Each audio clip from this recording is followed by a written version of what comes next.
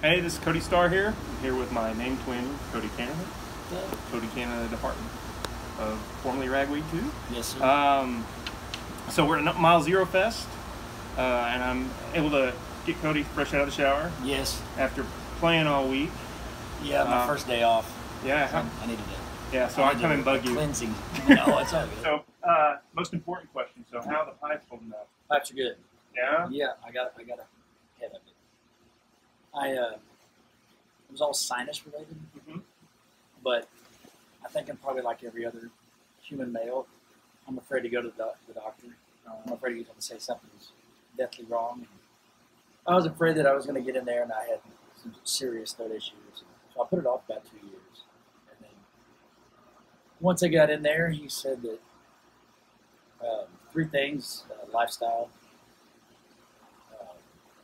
You quit smoking, right? I had to, which my kids don't really. My kids didn't know that I did. It was just a nervous tick. I never. But I would find myself late at night. I never would smoke on my own. It was always like in a group of folks, and it's a nervous habit. Right.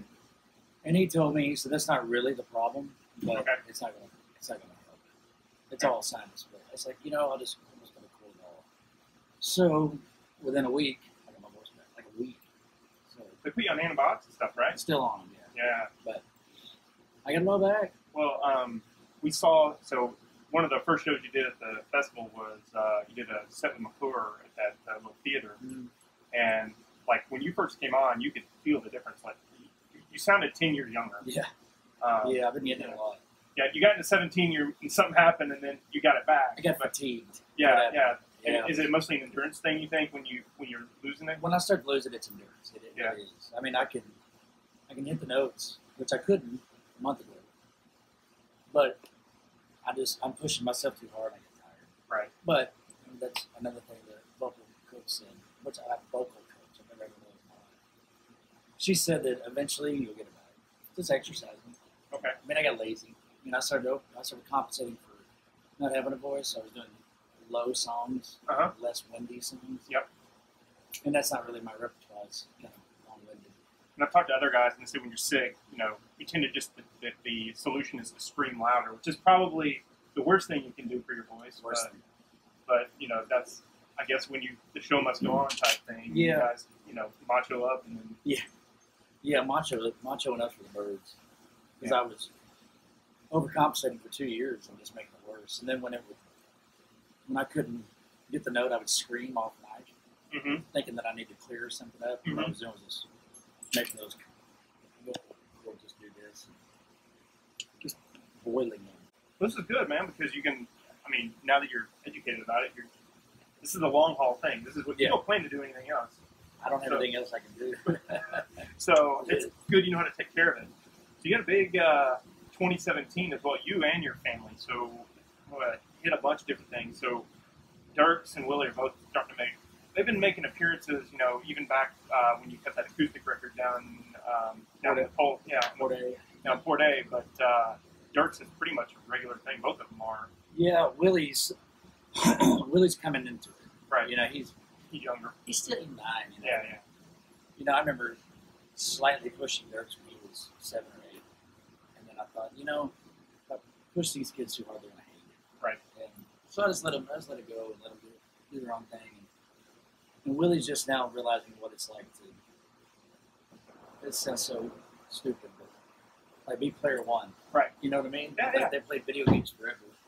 And Dirks has moved upstairs to play guitar, so now Willie's playing Mario. He's Mario instead of Luigi. So he's like, let him be a kid, and then he'll move into to his own music. And he is. He's slowly getting there. Yeah. And Dirks, he's full on shredding. Yeah. He's learning songs left and right. He is. I listened to him jam the other day upstairs, and Willie's. I don't know. He's a lot further than I thought. Because he was just beating on drums. Yeah, you saw you at a Christmas show with Mac back at Fort Worth, and you were lamenting the fact that he was getting to play with Ray Wiley at Green Hall, and you were like 22 or 23 or something like that when you first played, and he's 12. Yeah, I think I was 23 years old when I played Green. Yeah, I had to earn it. Yeah, and he's there now, and Yeah. that's awesome. Yeah, I'm pretty proud of him. You know, and they're both sweet kids and troublemakers.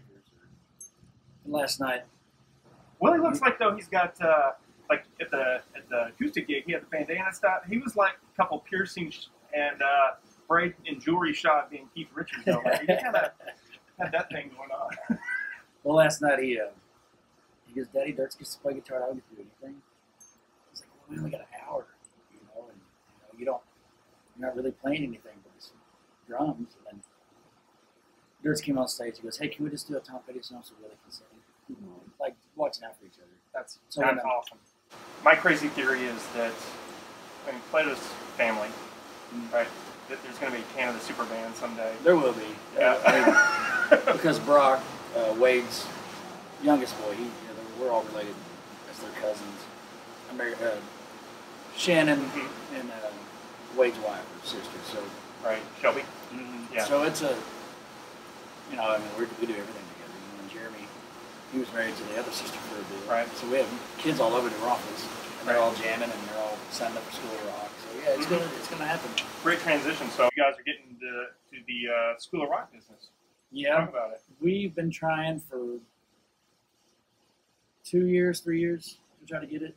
And just for one thing, I want to say this without trying to sound like an asshole. There's just certain places I don't want to play in, but there's certain places I have to play because we got a lot of mouths to feed, you know. But right.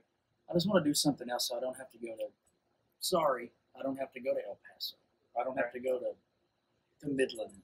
Right. You know, it's like I'm 41 and I don't want to play blood buckets and knife and gun clubs anymore. Right. And I really feel like that I've kind of earned the right to be able to pick and choose where I want to play, but I haven't. You know, so it's like, let's open the School of Rock so I can be home and we can teach kids and I don't have to play these shitty places. Well, the other thing is that it'll give you, so if you can build that business up, like fewer shows, rest your voice, do the marathon thing versus just, going full throttle and burning yourself out, or ruining the pipes. Yeah, and just watching all these kids, it really started with the theater stuff that we did. Yeah, you do it with Bowen's kids, right? Yeah, the Christian Youth Theater. We did that for a bit. And then, of course, right when Willie became of age, Dirks discovered music. So now he's not doing theater anymore. But that's where it started, was like watching all these talented kids and then hearing these kids sing, and then Wade and I did our Christmas show, and then we started bringing kids up to sing in the Christmas show. And he's like, holy shit, there's a bunch of really talented kids in this town. And then we went to New York for a Pearl Jam concert, went to see School of Rock on Broadway, and we're just blown away. And that's when we said, all these kids are singing and acting and everything, and we could do this. So we reached out to School of Rock, and they, I guess, didn't think that New Braunfels was big enough and not musical enough. And that's funny because everybody lives there. Yeah, well, once we started kind of, informing them of, George Strait's band's here and Randy Rogers is here and everybody's here. Right. So then they realized that we got the green light. Let us do it. So they sprayed the foam yesterday between the walls, and we're going to paint it next Friday, so we're ready to rock. All right, let's get to the new album. So I learned a couple things while we were here. That it's going to be called 3. 3, yeah. Because it's 3 years after Hippie Love Punk, right? Hippie Love Punk, yeah. 3-piece band. 3-piece. Yeah, you went 3-piece. That was another thing that happened in 2017 Yeah. that I was going to mention, but yeah. It's the best thing I've done. I've had everybody telling me to do it, but I don't like to be told what to do. And I always wanted a piano in a band, and I hired 2 piano players, and it just didn't work. Right. I thought it would be awesome, and they're great players. They're fun to jam with, but it just didn't mix. And everybody was saying, just sing your songs and play guitar like you always done. And it seemed it's working. And, we don't have to go through a practice with a guy that doesn't know the old songs, because Waldo, our drummer, I've known him for 26 years, 25 years. And Jeremy and I have been doing it for 25 years. Right. So it's just easy. I was like, Waldo was like, remember the song from 2005 or whatever? Yeah, I remember which record, and then we just jump into it. So it's just easier, and just keeping it simple. not overcrowded it. You know, when I first started with the party, you know, the 5-piece band, that's too much. I learned that. Right, you'd step in there and you, who was playing keys for you? No, it was Steve Littleton. Littleton, thank you. It was a big name. Yeah. Yeah, but I don't know, it just wasn't working, you know, and Jeremy and I have been doing this for so long together, you know, and we have that brother harmony. Right. And we just know how each other play. And it's just, when you sit back and look at it, we're the band. Right. You know, so we don't need to add anybody else. Yeah. You know, so, and we're both happy with it. Yeah. You know, me and Jeremy still enjoy playing together. That's good. You know, yeah, I was wondering, like, you know, how you still feel about it, doing it for all these years. You said 25 years now. Still love it. You know, I mean, there was those 2 years of being discouraged because I couldn't sing. You know, I had to cut the set list down to like a certain few songs. But now, once we got our thumb on what the problem was, I mean, now it's seriously. I don't want to sound cheesy, but I got a whole new lease. I feel like, shit, I can do it. That's called the booking agent. Like, send me out for 4 weeks. Let's go to New York City and tour down. Yeah, yeah. So we're just enjoying it again. You know? Great.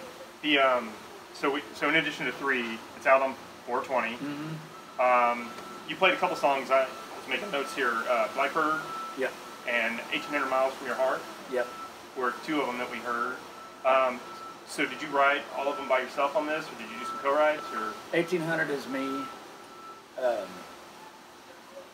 That was the pressure of 13 songs on the record. I don't like number 13, so I needed one more. Blackbird was an old song of mine that I never really liked, but I liked the riff. Okay.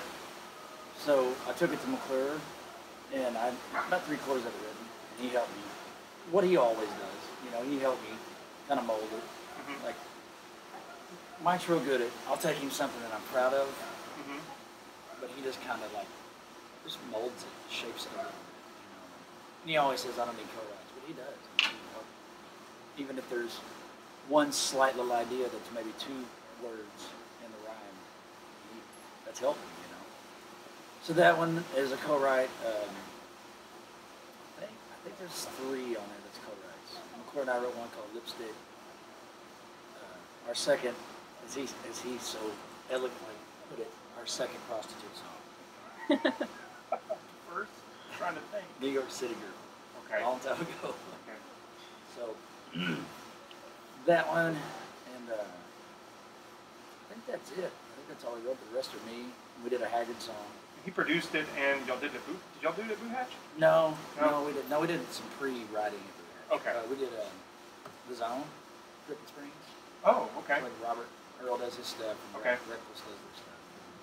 Just tucked away in the hill country, and nobody can knock on the door. That's what I like. I like privacy when it comes to making records. Yeah.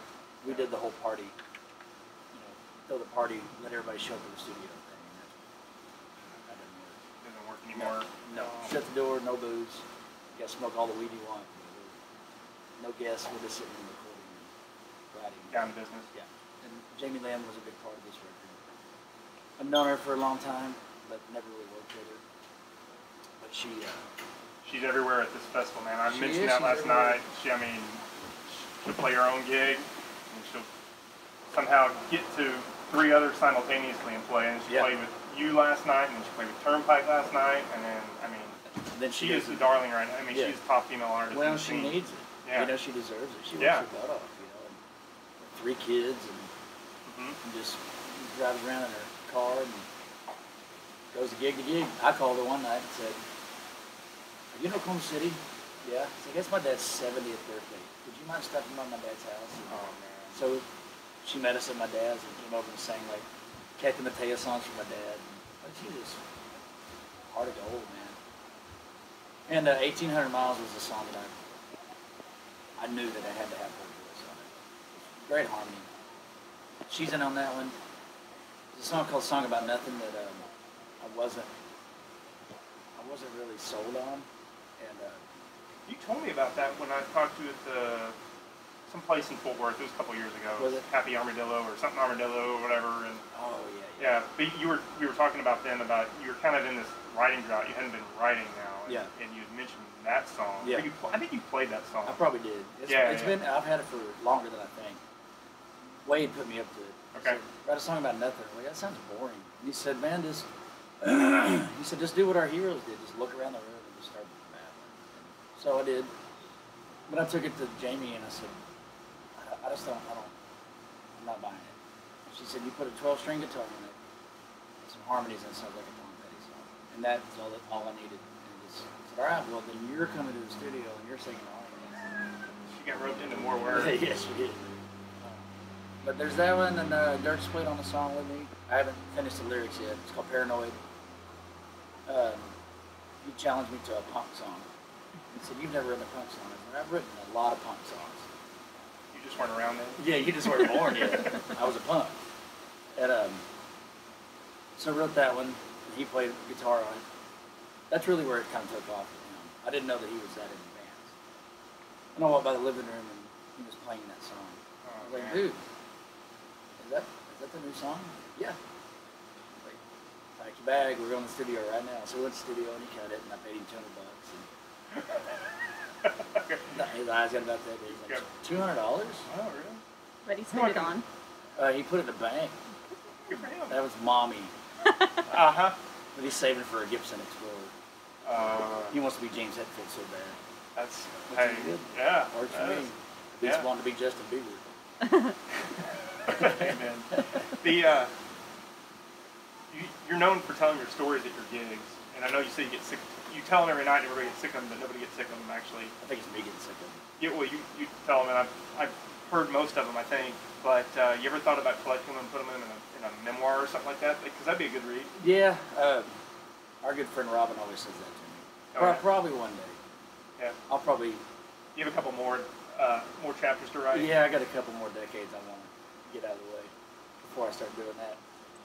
I'll write a memoir book and put it next to my hot sauce HEB. Canadian hot sauce. Yeah. Sorry, it's so hot. Sorry. Well, cool. Anything else you want to tell me about the album? Because we're looking forward to hearing it. And like I said, we've got a little peek of it here and there. But you know, when we first put it together, I was taking my time because we had to do a record a year for with Universal Southwest. We had to have a record out every year. You're talking about Ragweed days. Yeah, and it was just nerve-wracking. Because I'm not one of those guys who writes 40 songs and picks 10. Mm-hmm. And I'm the guy that writes 10 songs and then scrambles to write 3 or 4 more for the record. So, we let our piano player go. He got drunk one night and started talking shit to me on a text, because that's really grown up. It's like yelling from a moving car. And he told me to write a song, and I couldn't write, blah, blah, blah, and just being ugly. And I just called Shannon and said, book studio, I don't give a shit. If I have nothing, I'm not going to let him talk to me like that. That's that stubborn side of you, like saying, watch this. Yeah. So I got in there and realized I had 11 songs. I didn't know I had that. So we hopped in there and started piecing them together, and then I realized this is really a good collection of songs. Like Hippie Love Punk, I liked it. Excuse me, but there was like 3 that I rushed. I should have let them sit in the studio for a minute before, and then come back to them and then just work. You find stuff ferments like that quite regularly? Yeah, you can't rush it. And every record I've ever done, I've rushed it. Adventus, that we did with Seth, there was like 3 songs in there. It was like, man, those were so fast. Like, we were so excited to do them. Like, we just wrote it, we ran into the studio and did it, and we did it like 5 clicks too fast. Because we were excited, if we just laid back and let it groove, then it would have been a different song. And then to me, it ruins it. Like, the song's done to me. Like, all I hear is that version. Like it's just burned. It's just done. Like we did Seth's Prayer for the Lonely, and it was too fast. And then I didn't like to play it. No offense to Seth or the song. It's just, all I could hear was our mistake. And then I went to see Seth play live and slowed it down. Like, damn it. Well, that's his style because he's blues and gospel stuff, and I mean. That's what we should have done was like really laid back. Let the song speak. Yeah, because it's a solemn song, but it's got this upbeat, and the keys are real heavy in it. And, it needs to be laid back. But But this one, I sit and looked at the songs when we were down. You know, we recorded in June, and then come back to the studios in December. So then I could really put my head around it. So I like it. It's my favorite thing we've done. Well, it's my favorite thing we've done in this band. It's my favorite record since the Mission, California. That was a really personal record to me, and this one kind of feels the same way. There's no sad songs on this. It's all life lessons. Yeah, you seem to be in a really good place, like emotionally. You've always been really transparent online, you know, and just tell us what you're feeling. If somebody's being an asshole at a show or whatever, you know, you go on there and say, oh, be nasty or whatever. Hell, I've heard Carney Man twice, probably because you've been with McClure both times, and then we heard Boys from Oklahoma last night. So like, and those were things like you had sworn off that you would never ever play again. And it's because I was just angry. Right. I mean, I was so mad that Ragweed broke up. I didn't want it to break up, but it did. Right. You know, we just had a ship that was sinking from the inside. You know, I mean, somebody asked me last night about it. Like, man, it was like the success of things made certain people in the band just mad and greedy, and then it started sinking, and I didn't know what to do, so I was mad. Right. I was pissed off for like 4 years. Well, so I was like, I'm not singing this song, I'm not doing that song. Yeah. And then Waldo joined the band, and I said, hey, we might do Boys from Oklahoma. Is that okay? He said, well, yeah. Well, what's wrong with making everybody happy? Right. And then I realized that he was the perfect fit. Because he's our happy dude. You know? There's no, we cut out all the... It also keeps you grounded, right? Like if you're feeling pissy or whatever, whatever I mean, and it's always good to have positive people around you. Right? Yeah. You know, and Roger Klein told me, don't get jaded, and I got jaded. And then Todd Snyder told me, don't get jaded. And I was asking him about Beer Run. You ever get tired of that? He's like, man, people want to sing it back to me. Hell no. Right. And then I kind of realized, well, shit, it's just 5 to 10 minutes of a goofy song about weed, and it makes people smile, so fuck it. Right, let's do it. Well, it's just one of those things, and I understood the perspective you were coming from. You were saying, look, I don't want to be the weed man guy. Like, you didn't want to be personified and identified with that song by itself. That your catalog is so rich, you know. There's always going to be those songs. Yeah. And I will continue to write songs about the subject matter. Right. But I wanted to be remembered as a guy that could actually write a song. Right. You know what I mean? Right. Instead of just, I didn't want to be the guy that, I don't want to be a gimmick. You know, write a song about, I mean, how many songs can you hear about back roads of beer drinking, you know? Right. It's the same thing. We write songs about, I need legal smile, you know? I mean, you can write this, you want to write that so many times before you're pigeonholed. But I think I got out of it. What's weird that as an outsider to watch it happen, and, you know, a couple times over the years I've kind of seen you here and there and just watched the transformation, because I remember I'm like, he's not happy right now, or I think, to me, the thing that blew my mind was, you know, while Ragweed was maybe falling apart on the inside, you know, on the outside, everybody was like, hell yeah, like, still in love with the band and stuff, and then you basically had to start over. You're playing these, you know, giant places, lots of people or whatever. Start over from scratch, you and Plato, and you know, the guys that you pulled in. And I was bitter about that, too. Yeah, exactly, and you're like, you work your ass off for all these years, and then you just start over. But that took balls, right? Worked 16 years to reach a certain level, and a level that was a little higher than I wanted to reach. Because I didn't want to, that was another thing, you know, Grady and Randy wanted to do, like, Miranda Lambert tours. Like, I don't want to do that. I mean, once you... Start having kids then, right? By that time, we started having, like, 2005 we started having kids. But I just didn't want to do those. Like, we did the Dirk Bentley thing, but it wasn't huge. You know, we were doing House of Blues and Stubbs and stuff like that. You know, we weren't doing, now Dirk's is doing, you know, 30,000 seaters. But I didn't want to do that because it just doesn't, I don't think that the message gets across after a certain amount of people fill the room, you know. I don't think. I mean, unless you're some giant band. But it's just a lot of work being that big of a band. But those guys wanted to do the Nashville thing, and I didn't want to do it. And so we worked that hard, and then the brakes were slammed on. Right. It was a shocker. I remember hearing it on the radio, and then, like, I know you were trying to take you were trying to take the high road on that, saying like, I'm not taking the band name with me because. Looking back, it's so good because you read all this stuff and you're trying to say the right things, and you know something's going on underneath there. Yeah, but I didn't want the band to be tarnished. Right.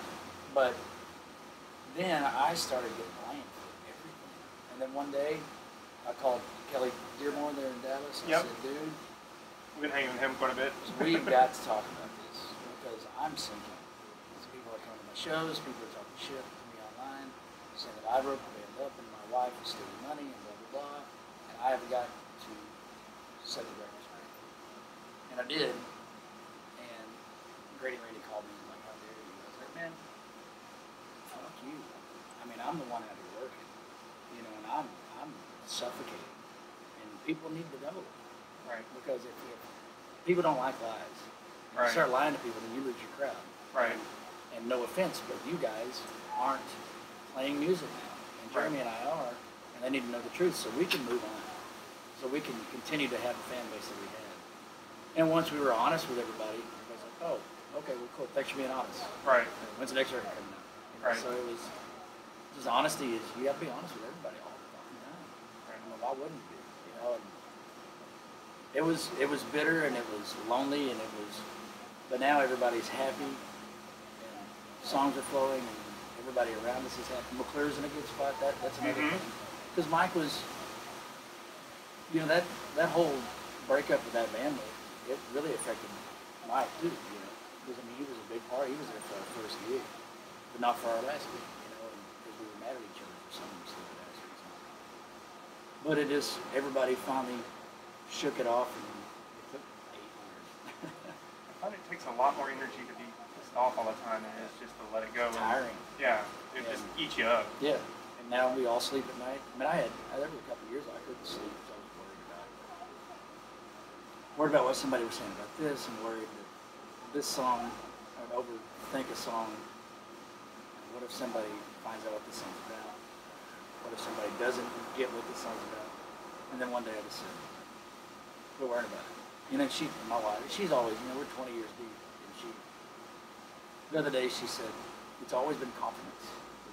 Whether it was writing the songs or singing them. She goes, I can tell when your voice is going out, it's not really 100% your throat. It's, you're freaking out. And you worry about it and you can't deliver. Because when you don't give a shit is when you do your best. So she said, don't, stop giving a shit. But it, like I used to do. That's awesome. But it's fun. It's fun again, man. I'm glad to get all the voice things figured out, get a band that's happy. I don't know. We did a lot in this scene, not for this scene. We did a lot in this scene. I don't want to be away from it. You know, I enjoyed my friends and peers. Watching Turnpike. Yeah, that was a lot of fun. That was a lot of fun last night. Hearing Evan say that. Well, they got a kid up there on the stage too last night and trying to sing. So you know. You're not the only one putting kids to work around here. The old Muzzy Braun, you know. Reckless and Vicky's dad. First time I brought the boys on stage to sing, he went, how dare you exploit your children like that? Free labor, baby. Yeah. Yeah. Well, cool. You know, we're enjoying it here at Mile Zero. I appreciate you talking to us. Yeah. You know, thank you. Getting all these questions. Great stuff. Thank you, man. Thanks, man. Appreciate y'all enjoy the rest of your trip.